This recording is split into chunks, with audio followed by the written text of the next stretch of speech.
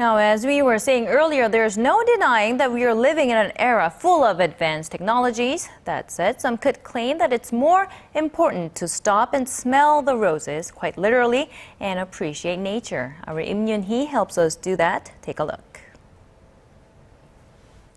The wonders of nature, the hidden jewels of the world. They're becoming all too distant, almost a thing of the past.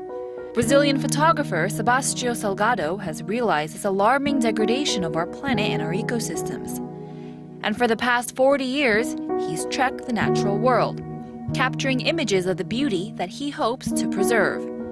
Known for his huge photodocumentary projects, Salgado's most recent opus, titled Genesis, takes the audience to a world that's been here since the beginning. This masterpiece is the work of over 8 years and over 30 trips, the bulk of which was spent seeking animals, even by hot air balloon.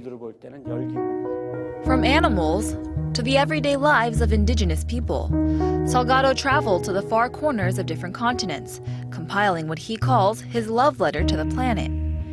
And sticking to his favorite black and white style, he produces powerful images of a world untouched by modern times. At the end of the day, Salgado believes his images will spread awareness of issues of the environment and climate change, things that are endangering the sheer existence of the breathtaking wonders he captures in each frame. Yim Yoonhee, Arirang News.